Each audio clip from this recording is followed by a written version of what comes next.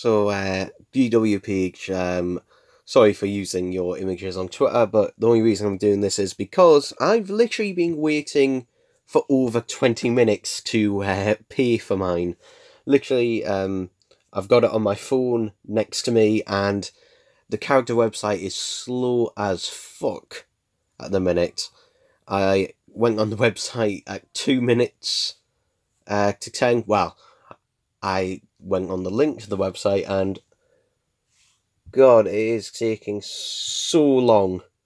So long. It's literally doing my PayPal right now, and it's just look. Anyway. So yeah, the price is £40, and they're coming out on the 2nd of August. £40 though, £40. Like, I actually did a poll the other day on Twitter. In fact, yeah,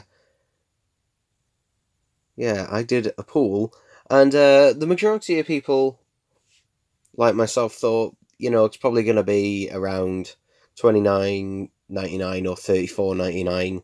One person thought it would be under £30. No. But, yeah, no, it's £40. £40 fucking pound. Double the price of a B&M set. Yeah. Honestly, that is shocking, that. That is shocking. That is not worth really double the price, really. I'm still ordering one. But, yeah. I don't know if this is to deter scalpers or what, but, I mean, it's only going to deter, probably... I say it was going to deter more people from it, but the fact is that the website is basically crashing for a bunch of people. Yeah, nah. All I can say is just be patient.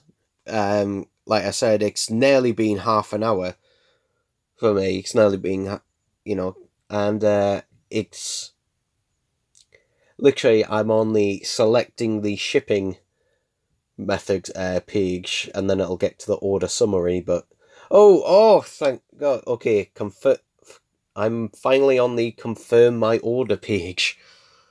God, it's taking so bloody long. Anyway, so yeah, I will take this the price into account when reviewing it. So let's just say, standards are fucking higher than ever for this.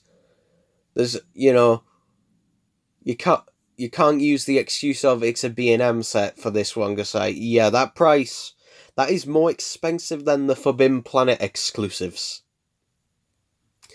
So, yeah, there we go.